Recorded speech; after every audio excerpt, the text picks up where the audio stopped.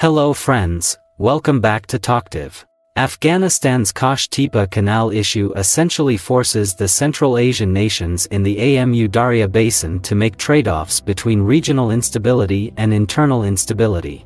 Uzbek delegation visited Kabul in an effort to strengthen ties with the nascent Taliban regime. Among the various infrastructure projects discussed between the two parties was the ongoing construction of Afghanistan's new Qosh Tepa Canal in Balkh province.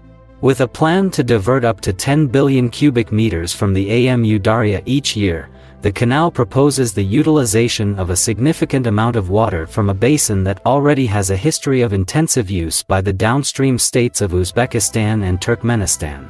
As over 100 kilometers of the 285 kilometers long canal has already been dug, the potential impact of such a project is becoming increasingly palpable each day construction continues.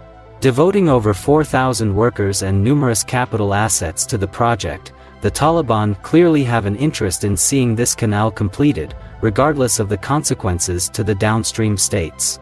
Nonetheless, given how much the other states in the region rely on the Amu Darya, protection of existing water distribution agreements is essential.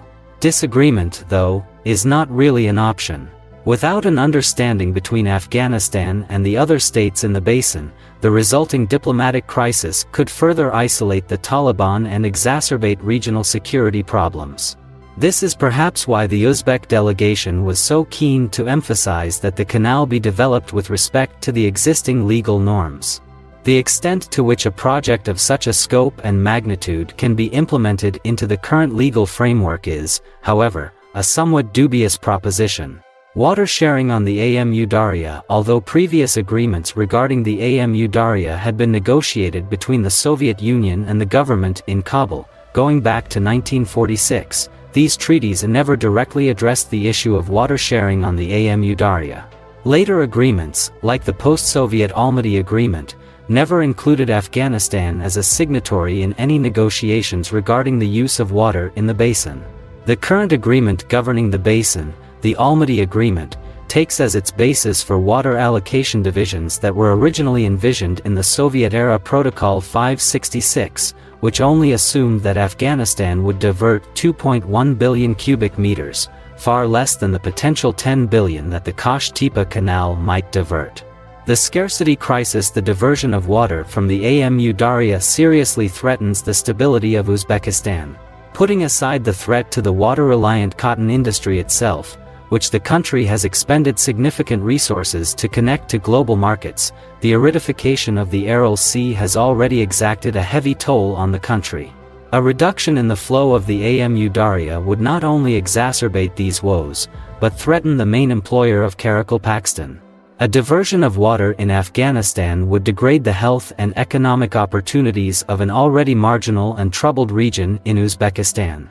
Incentives to cooperation. Despite the nominal opposition that downstream countries might have to the canal, there are definite benefits to cooperating with the Taliban on this issue. Turkmenistan and Uzbekistan have been trying to get governments in Kabul to cooperate on the proposed Turkmenistan-Afghanistan-Pakistan-India pipeline for decades now.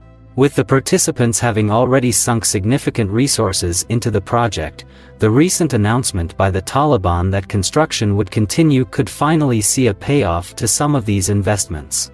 Overall, construction on the canal progresses, and the consequences of an undeveloped water-sharing framework on the Amu Darya become more apparent. The steps that Turkmenistan and Uzbekistan make in the next few months will begin to outline the relative importance each regime places on these dueling regional and domestic consequences. For more content like that, please subscribe Talkative. Thanks for watching.